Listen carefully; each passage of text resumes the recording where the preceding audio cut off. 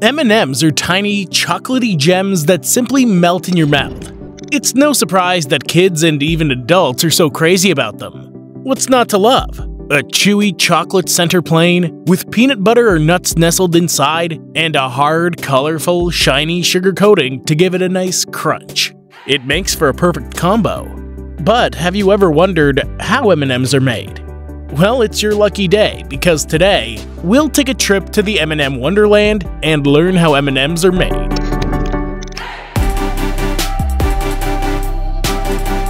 M&Ms originated in the US in 1941, when Forrest Mars Sr. and another associate got the brilliant idea to make candied chocolates. However, Mars was not the first to think of this revolutionary chocolate idea. He actually got the concept from Smarties, which he had encountered during the Spanish Civil War that lasted from 1936 to 1939. At the time, the sugar coating on the chocolate made it possible to carry it in warm climates without the risk of it melting. That's where the company's clever slogan originates from: the milk chocolate that melts in your mouth, not in your hand. The M in M&Ms naturally comes from the first initial of the last names, Mr. Forrest Mars and his associate. Once the M&M's factory began operations in 1941, the candies became an instant hit. The biggest customers at the time were the Army because it was convenient to carry the chocolate without it melting. By 1954, the company introduced peanut M&Ms, although it was only available in the tan color. This was followed by almond M&Ms, which were introduced in 1988, and mint chocolate M&Ms, which were introduced in 1989. Now that we know a little bit about the history of M&Ms, let's take a look at the ingredients used in making them. At the heart of every M&M candy is chocolate, so the most important ingredient is chocolate. The chocolate used in making M&Ms is a unique blend of whole milk, cocoa butter, sugar, and chocolate liqueur, giving it a perfect combination of rich flavors and creamy textures. The chocolate liqueur is a thick syrup made from ground cocoa beans. Roasted cocoa nibs go through a process called broyage, during which they're crushed by a grinder made of revolving granite blocks. The crushed cocoa nibs then go through further processing before they're fully transformed into chocolate liqueur. The cocoa used in making the chocolate liqueur is, of course, of the highest quality. It's usually sourced from Ghana, the Ivory Coast, and Indonesia, with strict quality control measures ensuring the chocolate is excellent. Then we have sugar. M&Ms are sweetened with a combination of granulated sugar for that extra sweetness and corn syrup, which gives the candy its soft and chewy texture. The sugar is also sourced from the highest quality plantations and rigorously tested to ensure it's free from contaminants. And now, for the vibrant colored coating of the M&Ms, we have food dyes mixed in a liquid coating for the final touch that leaves the M&Ms glossy, smooth, and colorful. The colors range from bright reds and greens to cool teals and purples. When all these ingredients are combined, M&M's flavor scientists work tirelessly to create the perfect balance of each ingredient and flavor, so the candies are not only delightful to the mouth, but also a joy to look at. Now that we know the ingredients used in making M&Ms, let's dive into the production process. M&Ms are made in a large factory, rigorously cleaned and sanitized to meet health standards.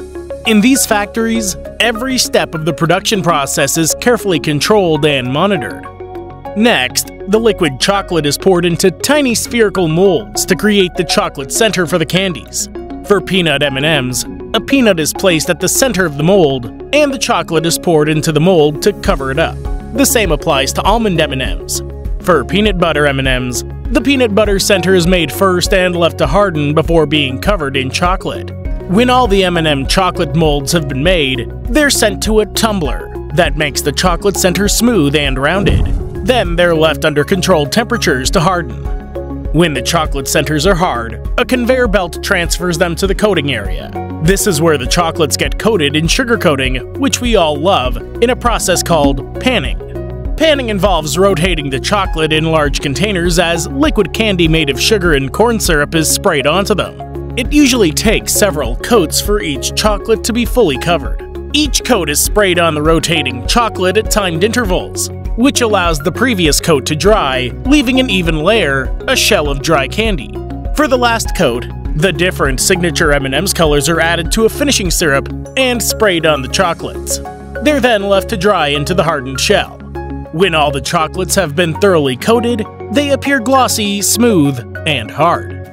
The candies are ready for consumption now, but they wouldn't be M&M's without the signature M&M branding. So each single colored batch is transported via a conveyor belt to a machine that stamps the M on the shells. Here's a fun fact. The little M imprinted on the candies were not always white. In 1950, the company imprinted a black M on the candies to give them a unique trademark. It wasn't until 1954 that the white print was adopted, which is still used today. This works by placing each candy in an indentation on the machine. The candy runs under rubber etch rollers that gently touch each candy to imprint the M on it. The machine is specially designed to imprint the M without cracking the thin candy shell.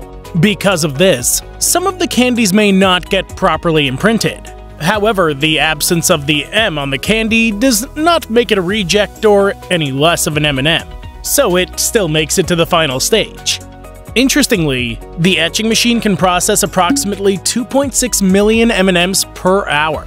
But even more mind-blowing is the fact that 100 million individual M&Ms can be manufactured per day. The last stage is the packaging. M&Ms are not packaged like regular chocolates, and that's because M&Ms are not your regular chocolates. So, special proportions by color are taken into account when packaging M&Ms. For plain M&Ms, we have 30% brown, 20% yellow, 20% red, 20% blue, 10% green, and 10% orange. For peanut M&Ms, we have 20% brown, 20% yellow, 20% red, 20% blue, 10% green, and 10% orange. Regardless of the flavor though, an average M&M's bag contains about 56 M&Ms. When the proportions for each packet are set, a packaging machine weighs the candies, pours the proper amount into individual bags, and heat seals the package. Finally, the finished packages are moved along a conveyor belt to a machine that fills pre-assembled shipping cartons with the appropriate number of M&M's packages. At every stage of the production process, M&M's must undergo rigorous quality control testing. A critical aspect of this is physical appearance testing. After the single-color M&Ms are combined, the pieces are inspected manually to ensure there are no misshapen ones. The M&Ms also go through taste tests, which involve a taster sampling a few M&Ms from each batch to ensure they have a uniform approved taste. The M&Ms must have a precise level of crunchiness and sweetness to meet quality control standards. Another test the M&Ms must go through is the drop test. The drop test involves using a machine to drop the candies from a height of several feet onto a hard surface. The candies are then inspected for cracks or chips, which could indicate a problem with the coating process. The candies are also tested for their probable shelf life. This includes testing for how the candies will hold up under different conditions, such as changes in temperature or humidity, which can all determine how long the candies will remain fresh and delicious for. M&Ms have evolved over the years as the companies experimented with different eye-catching colors and mouth-watering flavors. Their sheer delightfulness has earned them a place in pop culture, as children and adults alike can indulge in M&Ms and share with their friends and family. And with that, we've come to the end of the M&M's production process. So now you know the amount of care and detail that goes into producing each M&M candy that dissolves in your mouth. But hey, what's your favorite M&M's flavor? Let us know in the comments. Also, don't forget to like, share, and subscribe to this channel for more content like this.